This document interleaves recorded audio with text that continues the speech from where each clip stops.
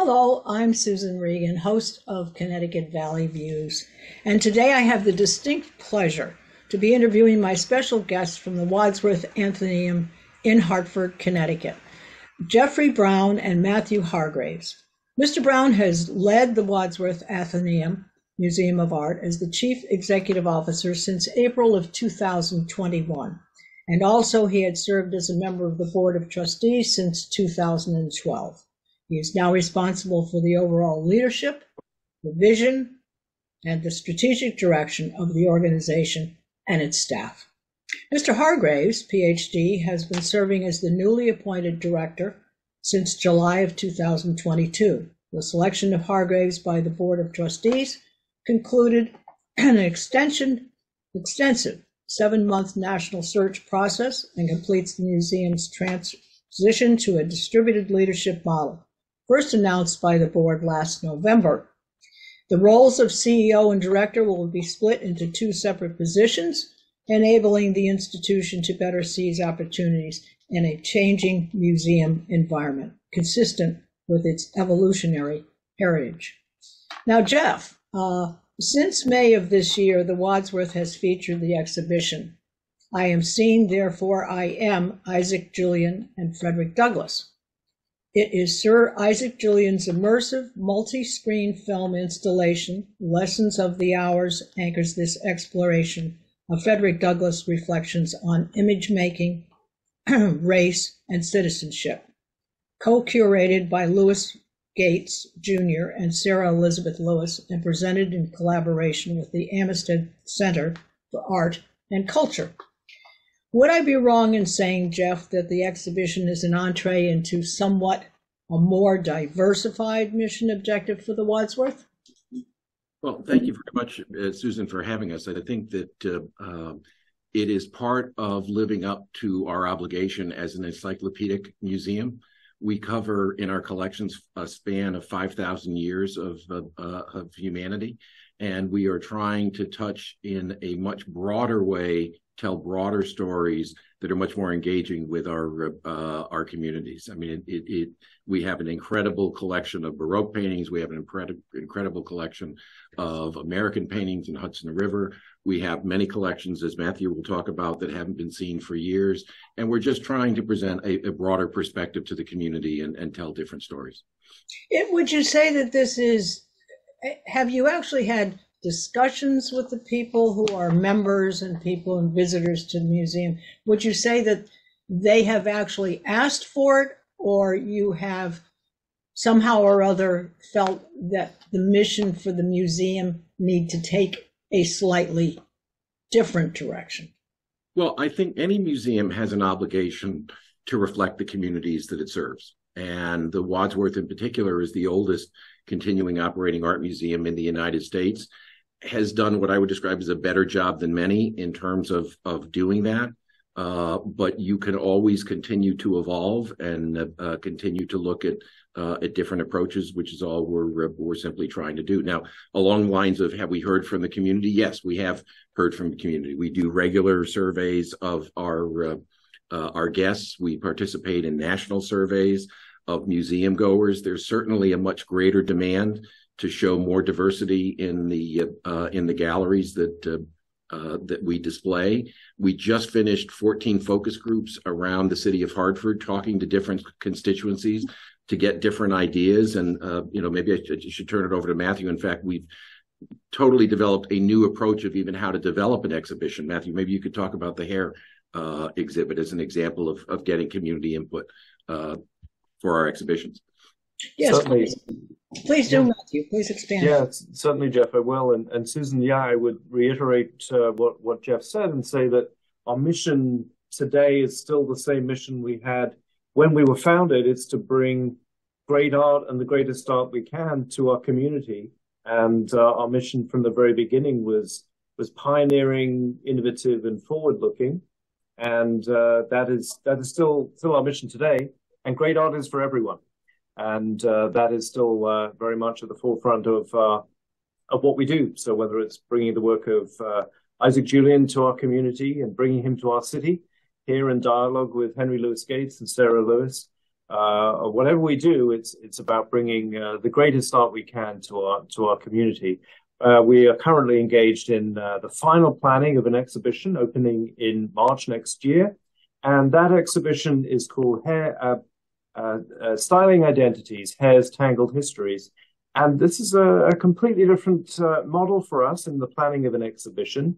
It's drawn almost entirely from our own collection. It explores representation of hair, the cultural histories of hair, hair in art, hair made from art, art made from hair, rather. But rather than simply making this exhibition in isolation with a single curator here within the museum, we have a team of colleagues from across the museum working directly with the community. We have a community advisory panel who's been with us from the very beginning of the exhibition, from all kinds of backgrounds and traditions, all of them telling their own hair stories as we proceed through the exhibition. And their voices will be reflected within the exhibition and in the interpretation of the exhibition. So from ancient art through Renaissance, medieval, non-Western to contemporary art, this exhibition will cover the broad range of hair and the history and representation of hair, but with a strong voice from the people in our community who've shaped it and will be telling their stories as much as broader cultural stories about hair. Well, let me ask you, what exactly is the definition for our viewers of a curator? Does that person specialize in the particular exhibition that you have and presents it to the people, or what is their role? I would say curator has a twofold role. One is the first and foremost the care of a collection.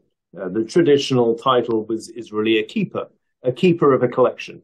So a curator is responsible for a group of objects within a museum, and their purpose is to make sure that those objects survive, they're interpreted and presented in the current moment, and also that they survive for posterity so that they can be enjoyed in the future. The other role is to select from those objects and to present them in an engaging way that is understandable. There's a role for a curator in taking the knowledge they have of those objects and transmitting a kind of knowledge so that other people can learn, but also in transmitting, I think, an enthusiasm or a passion for those objects to a wider public. So there's a dual role. One is a kind of a role of maintaining. The other is a role of a mission role, if you like. It's a kind of evangelical role. It's a role that it's about making things exciting for a wider audience. So there are two roles that are in a sense in tension, a kind of dynamic tension. And one is preserving, the other is dispersing in terms of knowledge and excitement. So those are the two roles of a curator. When we're talking about an exhibition, it's very much the second role. It's that one of taking and selecting objects, putting them together in a compelling way, and making them engaging for as wide a public as we can reach. Well, Matthew, do you find that once you have done one exhibition, and does it evolve, and does it give you, or does it generate the idea for a next exhibition so that there's a kind of a continuum, particularly if it's a popular exhibition? Does that happen as well? Well, we are blessed here, Susan, with, I think it's fair to say, one of the greatest collections in the United States. Certainly it's the oldest and certainly one of the greatest. It's a collection that it's almost an embarrassment of riches here at the museum that has something that there is something here that appeals to everybody. It really, as Jeff said, is almost encyclopedic in its range. There's material here that you could spend a whole lifetime and still not exhaust the kind of the range that we have in terms of looking at it, studying it, and presenting it to our audiences. So there's never a shortage of material, even just within our own building, to present to people. So there's always a reason for people to come to the Wadsworth Atheneum, because there is something here that will excite them and interest them. But we also have the ability to take that collection and, as you say, present it in temporary exhibitions. And one exhibition does certainly then lead to the next. There's always people here brimming with ideas, within our own team, but also, yes, in terms of reaching out to the community.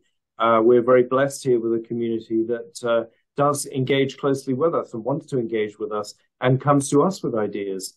And we're fortunate to be able to engage with them as we think about how we shape our program and working with this collection as we move forward. And also working very closely, of course, with our partners at the Amistad Center for Art and Culture, who share space with us and have done for almost 40 years now. Well, actually, that's a nice segue, because I'm going to read a statement that you made along the way, obviously, when you took over your new role. You said, "I look forward to working alongside CEO Jeff Brown to lead the Wadsworth into the next phase of its dynamic future. With an extraordinarily committed and professional staff and exceptional senior leadership team, we can reaffirm the Wadsworth's rightful position as the leading arts institution in our region and reassert its international reputation as North America's most pioneering art museum. There are nearly limitless possibilities, and I am excited by the chance to pursue and share them with diverse audiences." I would say that pretty well sums up what your mission statement is for the Wadsworth at this time. Would you say that? I would say so, Susan. I think a year in, I don't retract a single word from that statement. I will not recant, as Martin Luther said. I do stand by that. I do think it's been our historic role to play that role of being this pioneering institution. We are different, actually, fundamentally, and it's good to talk about this. And I'm grateful for the opportunity, Susan. Yes. We were founded in 1842 in a really interesting moment in American history. It was that dynamic moment where there was a sense of what will the United States be? What will it be in the future? I mean, a difficult moment in our national history, but what will it be? It was a real sort of sense of what will the future hold for this country? And the idea was to create a museum in the city that would help forge an American culture. And that sets us apart from most other art museums in this country. Most were formed here 20 or so years later. After the American Civil War, most museums were founded on a much more European model of an art museum. They were more designed to preserve something, to preserve a kind of culture, whether it's emulating a European type of culture, or they were founded to preserve something that was thought to be at risk of being lost. They were preservation minded. But we weren't. From the very beginning, we were focused on something that was forging ahead. That's not to say we're not interested in the past. We love it. We love our historic collections. We're absolutely passionate about them. But we're focused on thinking about them in a way that also looks to the future. How do those great works of the old masters also shape the kind of thing that's being produced today? How can we inspire people who are actually young artists working in our city, our region today? You'll come into our Avery Court, our wonderful modernist building in the museum, and in about a month or two's time, in the fall of this year, you'll see our fabulous fountain actually running with water again for the first time in over 15 years, and credit to Jeff for making that happen. And that's a fountain that was made, a statue in 1600, but it sits at the heart of a building that was created in 1934, the first museum building in the United States in the International Modern style. We've always been focused on fusing the past and the present, and the reason being that by putting those two things together, you can create something really dynamic for now and into the future. So we're set apart from almost every other museum, I think, in this country in having this forward-looking trajectory. So that's why I find it very exciting. So I certainly hold by what I said a year ago when I took on this position, and working to make sure that this museum does reclaim its place in that pioneering spirit. We have a wonderful exhibition opening this fall, the very first museum show of a fabulous contemporary photographer, Talia Chetrit. It will be a really spectacular exhibition, and affirming again our commitment to being pioneering, and it's built into our DNA. Well, another thing that strikes me, Matthew, I get the feeling that the directive for the museum is not only diversified subjects and matter and educating people and so forth, but shall I use the word, less snobbish kind of thing, because sometimes art, people who do not have a great deal of background or understanding of art, whether it be contemporary or old masters or photography or whatever, a more general feeling of bringing to people the idea, if you don't know about it, it's fine. We're going to, you're welcome to come here. And I looked at some of the upcoming shows that you do have, not actually shows, they're actually opportunities that an hour in the museum and learning about this and so forth. Talk a little bit about that. I'm referring to specifically, there are things about music. There's the architectural history of the Wadsworth itself. There's also another thing called Franz Fanon, Black Skin, White Mask. That's a film. Sally Inman's Morning Ring with Philip Halbert. Can you talk about just a little bit about those things that are on specific dates coming up in the winter and in the spring? Susan, you used a great word there, I think, which was encounter. And I think what museums can offer people is that fabulous encounter with great things, whether that is a great work of painting, a great work of sculpture, a great work of film, a great work of dance, a great work of music. We can offer that as part of our broad arts program. What unites all that is bringing the very best of art, whether it's from the past or the present, to our audiences. And as you said, there's nothing, we don't want to be snobbish about that. Great art is for everyone, and everyone can have an encounter with great works of art. You don't have to have read the textbook. You don't have to have a complete understanding of, the works of Western or non-Western art, or the works of the history of ballet or music. You can come here and you can enjoy what you see. And that's the core of a great encounter with a work of art. It's enjoyment. It's a movement of the heart or the soul when you see something that really engages you. That's the fundamental thing that we can offer people. I think we've all lived through very recently a period where we couldn't even leave our houses, and I think a lot of people experienced that longing for getting back to actually a direct encounter with great works of art, and that's what we can offer people uniquely. We could offer people lectures galore online, but that wouldn't be the same as sitting for even a minute or even 20 seconds in front of a great painting or a great piece of sculpture, or listening to a great piece of music in our galleries, or attending a great contemporary film. So that is what we can offer, I think, uniquely as a museum. And I really warmly encourage your viewers to come and have that encounter. And if they haven't been for a long time, to take that chance and have that encounter.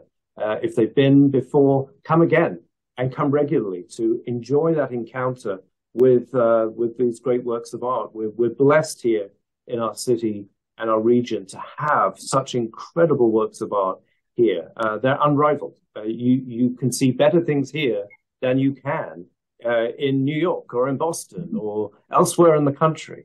And that's true. I'm not just saying it. So I encourage people to come here and have that encounter. And it is not, as you say, it isn't a snobbish thing. There's no judgment. You can have any kind of experience, and the idea is to enjoy what you see. Yes. Vertical approachability. That's a good word. That's a great word, Jeff, approachability. And I think in particular, it's very important that when people think about coming to the museum, and we're going to talk about membership and so forth in just a moment, but what I think is important that people bring their children at a very young age, even 3 or 4 or 5 years old, because that's the beginning of the love of learning and learning about art if you start them young. You've got elderly people who appreciate it. Perhaps they had some background themselves. Perhaps they were a teacher of art earlier in their career. Perhaps they were dabbled in art, weekend artists. And there are all kinds of reasons at different ages, but I think it's critical that people make sure that they bring their children, and, you know, they got to be well behaved and so forth. But don't you think that's the way to start? I mean, in other words, and then you grow up with it rather than enjoying it midlife, let's say. It's one of the reasons that we open our doors free to the community on the second Saturday of every month, where we do very specific programming geared towards young children that create the opportunity to expose them to art. We have free art making kits, and we do projects with them. We set up tables throughout the museum to provide, exactly as Matthew was saying, an engaging experience with art, an opportunity to express themselves. But we try and also tie it in with what displays or exhibits are going on in the museum at that time in order to start to make that collection. I mean, we're very focused on the breadth of our collection and the stories that we have to tell. You know, we were talking before about surveys. People, of course, come to a fine art museum to experience fine art. But when you do the surveys and you ask them, what do you want most out of the experience? The first thing that comes up is, I want to learn something. I want to be exposed to different points of view. And I'd like to learn something new. I'd like to see something different. I'd like to see something I hadn't been exposed to before. So, you know, if you look just at the last few exhibitions that we did, you mentioned the Frederick Douglass exhibit going on right now, which is an extraordinary work by Isaac Julian. The exhibit before that was a contemporary glass show. The exhibit before that was, the famous colorist Milton Avery, who got his start here in Hartford and specifically, studied art here at the Wadsworth. And before that, it was a 300-year retrospect of Italian women artists starting from the Renaissance on. I mean, there's a breadth of things that we can leverage the collection and different stories that we can tell. And that breadth of exposure is one of the great strengths of the Wadsworth. Well, you've got such a great team. I think you have very firm communication now with the public. And I think it's important that this public, and I'm so glad you mentioned that free opportunity. And I'd like to just talk very briefly here. You can consider, for our viewers, you can consider membership. You can actually go to the website membership@thewadsworth.org. Mm-hmm. And all exhibition fees and calendar information is at wadsworth.org. I encourage the viewers to do this because this is probably one of the greatest treasures of the state of Connecticut, is this museum. And not only the contents and the exhibitions and the subject matter and the effort that's been put into it to open it to a more diversified group of people and ages and stages and demographics. And I think we need to recognize that if you're going to spend a weekend or you're looking for a special thing to do, to consider the Wadsworth and all of the wonderful things that are being done there. It will open a whole new world for you, and it will open a whole new world for your children. And I think it's especially important that you take this opportunity to do that.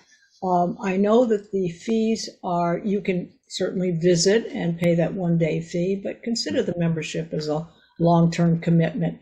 And not only that, but to support the Wadsworth and all of the efforts being put into it. Now, gentlemen, our time has gone very quickly. Any closing comments you'd like to make with regard to the subject? And certainly, if you want to give a phone number that they can call and ask questions, please do so. Well, I think, you mentioned visiting the website, which is actually the best way to find out what's going on. There is always something new that is happening at the Wadsworth. We are re-examining all of our different galleries and looking at how to tell different stories, bringing new exhibitions. I want to just parrot one of the things that you said that's really critical to the museum. Like all art organizations, the Wadsworth is financially challenged right now because still suffering some of the lingering impacts of the pandemic. And membership is one of the great ways to show your support for the organization. Of course, it has many benefits. You can certainly access the museum as often as you want without paying that fee. You get to access other museums. But the most important thing is it's an opportunity to invest and vote with your dollars for the future viability of the Wadsworth and to enable us to continue to do the incredible things that we do. We rely on our members for the majority of support. Unlike other areas of the country, there's very little government support in Connecticut. The state has been very generous, but relative to other areas, we've still got a long way to go, and we rely very much on the generosity of those of our closest friends that come in all the time to see the art. Matthew, do you want to add anything to that? I would just add, Susan, I love what you said, and I would say there's no greater joy for a museum professional than seeing a crowded museum. And so I would warmly echo what you said and encourage people to come and make the journey and come and re-experience the Wadsworth. Absolutely. Well, there you have it, viewers. We hope we have covered the subject matter that the viewers are interested in. I know that art and music, any of the creative industries that we have, are very important to people's development. And not only development, but during these times when there is so much stress, these things, the music, the art, and things that give real value to one's life, not just sitting and watching TV. Get out there. Visit the museum, participate in your community, and support what a wonderful treasure, as I have said, that we have in Connecticut. So thank you, Matthew. Thank you, Jeff, for your time today. We're delighted to visit with you, and I'm sure we will be back to hear more about the Wadsworth Atheneum in the future. Thank you for having us. Thank you. Yeah, we have to just take 30 seconds. There will be no audio. We'll just have so we can run credits running over this. So nothing will be taped as of now. So that was good. I hope we hit high points for you.